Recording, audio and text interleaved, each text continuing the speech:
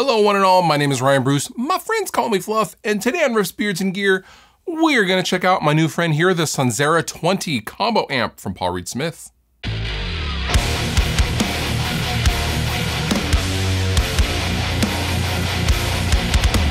Now, if you've been seeing the recent coverage of the Sonzera combo and thinking to yourself, man, this looks familiar, you're not alone.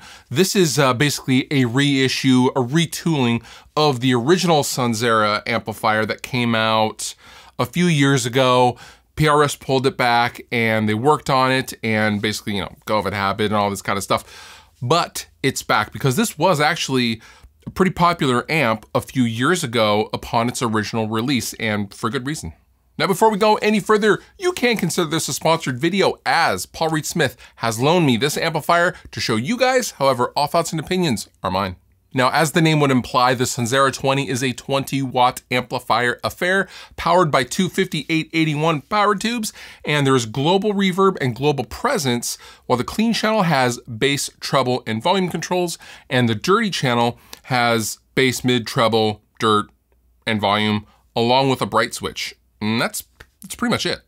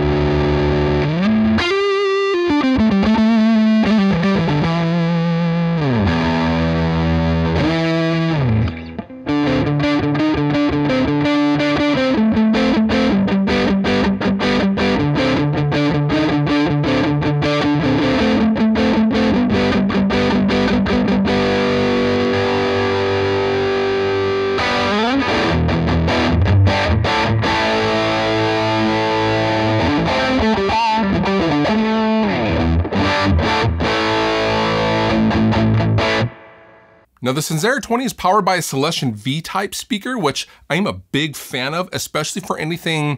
It's good for high gain stuff, depending on the amplifier. However, I always thought the V-Type shined best with clean and mid-gain tones, especially. It just really has kind of a classic rock sauce to my ears, and it's perfectly suited for the Sonzera 20 circuitry, which I would best describe as kind of PRS's take on something like a Fender Blues Junior-ish. I'm not saying it's a copy of that, but I'm just trying to give you some kind of a reference for the kind of tones and the kind of usability you can expect with the Sonzera.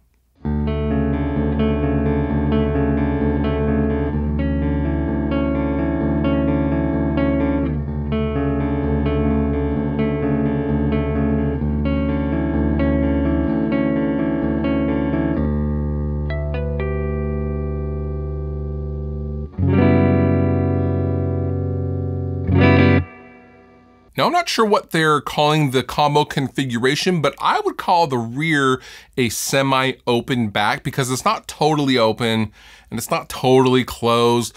What this is basically gonna mean is you're gonna get some pretty decent low end out of this combo that you wouldn't maybe necessarily get with a totally fully open combo design. I think this is a good call. It adds a lot of room and it adds a lot of bigness and low mids to the clean tones especially.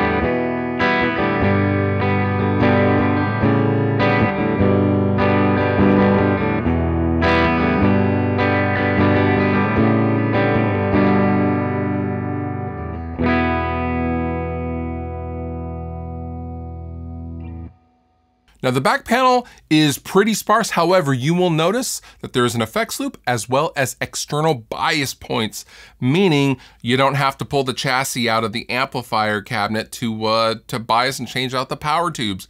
Combo amps typically beat up the power tubes a little bit more just because of their proximity to the speaker.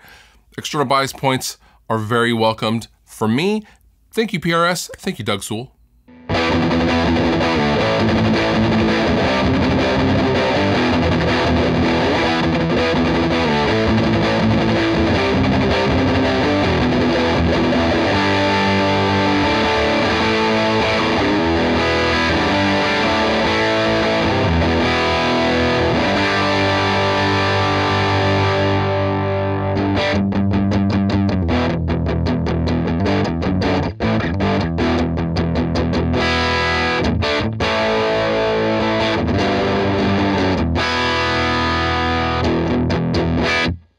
Now let's talk about the Spring Reverb. The Spring Reverb is a 3-spring reverb.